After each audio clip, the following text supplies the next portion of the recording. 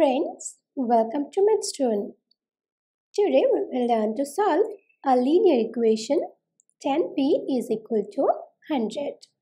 For more update, please visit mathstoon.com or check the link given in the description box. Now let's start. This is our given equation.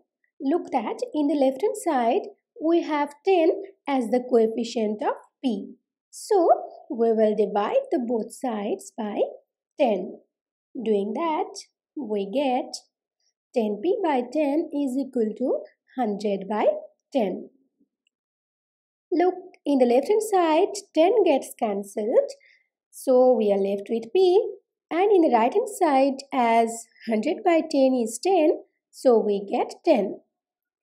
So finally we get p is equal to 10 as our answer. Thank you for watching.